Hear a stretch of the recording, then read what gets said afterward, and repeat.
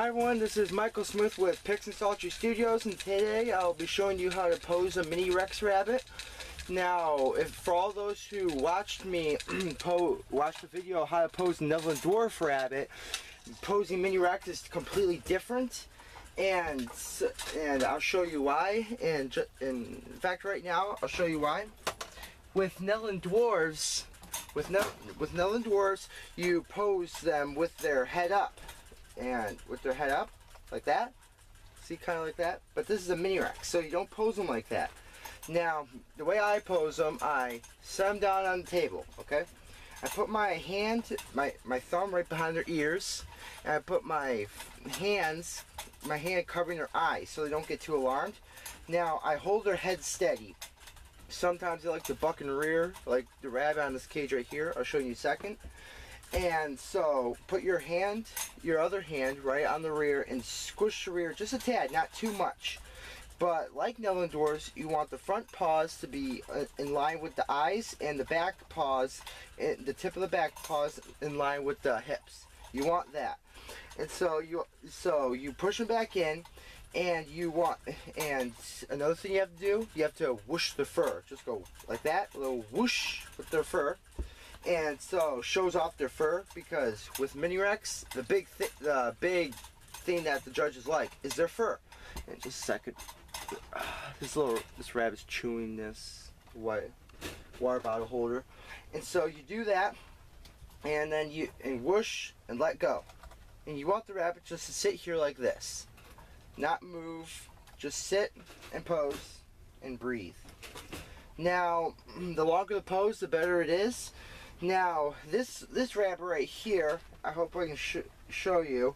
This rabbit's kind of just like a round.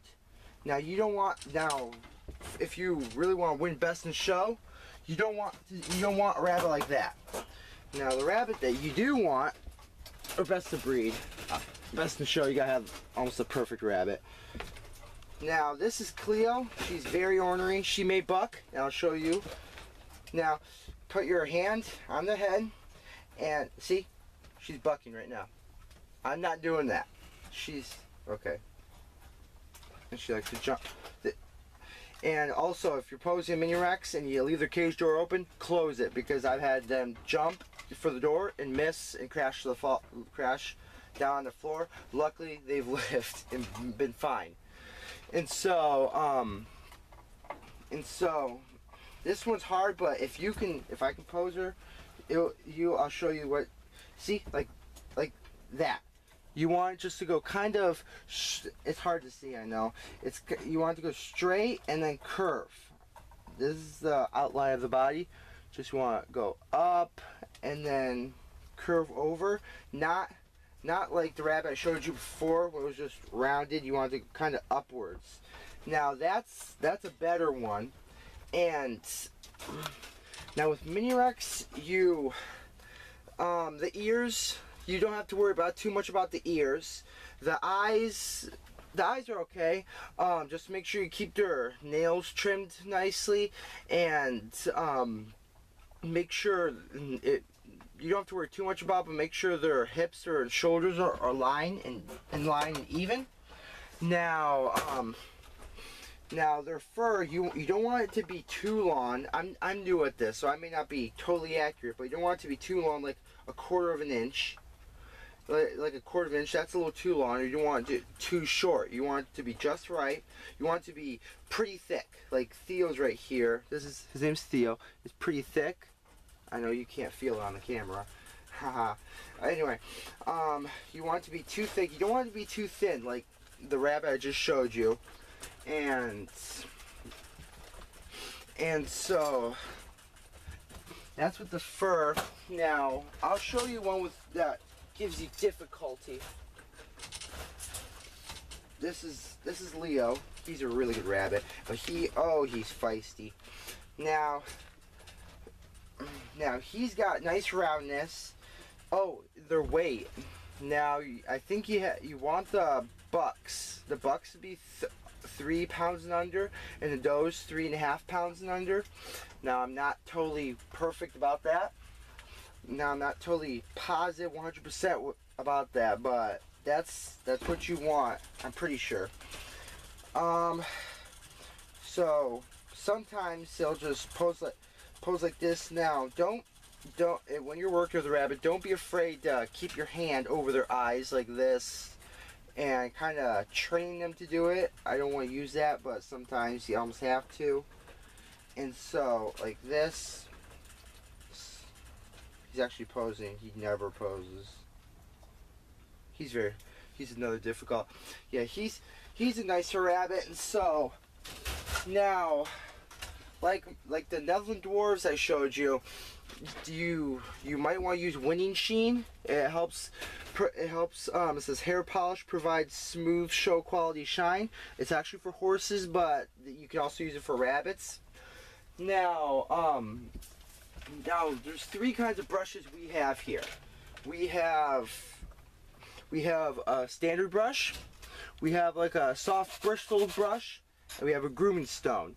Now you don't really want to use this. This is for Netherland dwarves, and you don't really want to use this for mini racks or wrecks, but this you can use. It's not too hard for bristles, but it's soft enough where it won't damage your fur or anything. This is what you really have to have 100%, because this is specially for them. Now you just hold it, and I do it with the edge, and just take the edge and go like this, like that. And so also, I mentioned this before, this is just a little bit of vinegar, a little bit of cornstarch, and a lot of water.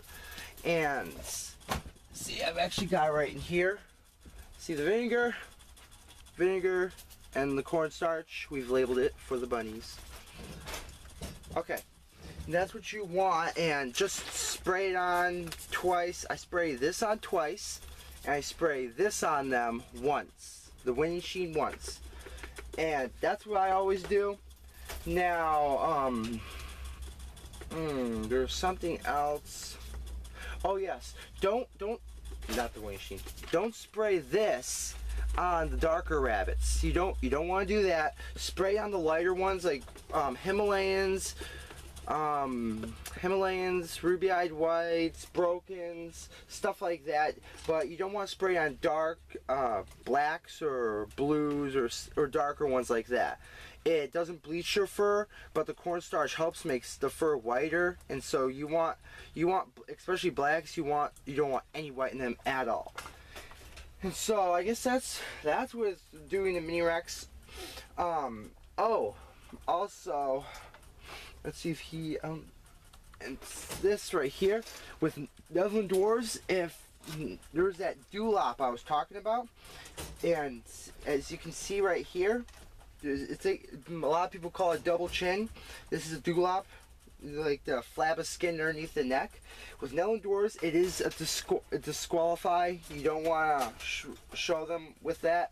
But with mini Rex, it's not a disqualifying thing. It's very common, very standard, and as you can see, he's a buck and he's actually getting one, which it's common. So you don't have to worry about that. And I guess that's pretty much it. And I guess that's pretty much it. Now you don't want their nails to be too long, like his is. And I'll show that to you in another video. And so I guess that's it. Please like, comment, subscribe below or above or wherever your computer's like or phone is like, wherever you're watching this on. And please like, comment, subscribe, and keep an eye out for my next video, which will be what was that? I've got a schedule. I'm pretty sure it's going to be how to gain started raising Netherland dwarves part 1. There's going to be 2 parts of that. Part 1 and part 2, and that's going to be my next video, part 1. And so please like, comment, subscribe to that, and keep an eye out for that, and I'd appreciate that.